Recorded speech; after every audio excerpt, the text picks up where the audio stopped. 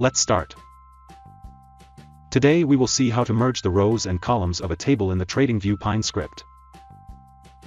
Our table will look like this. Here you can see that we have 3 columns and 3 rows.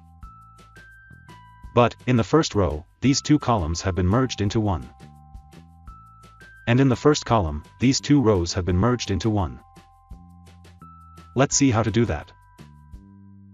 This is an indicator function with the name merge table rows and columns.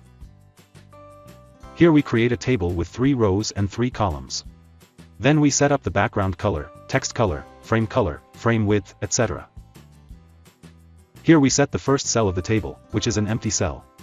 The index number starts from 0, that is why we have written the row and column index as 0. If the row number is 0, that means it is the first row.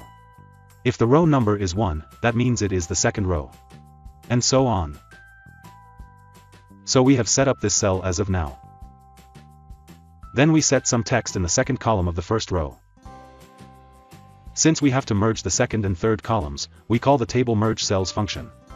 Here we specify the start and end column numbers and start and end row numbers which we are going to merge. So we have merged these cells now. Then we set some text in the second and third rows of the first column. Since we have to merge the second and third rows, we call the table merge cells function. Here we specify the start and end column numbers and start and end row numbers which we are going to merge. So we have merged these cells now. Then we put some data in the second and third columns of the second row. So we have set up these texts now. And finally, we put some data in the second and third columns of the third row. So we have set up these texts now. So that's it. That's how you can merge the table rows and columns in the TradingView Pine script. Thank you.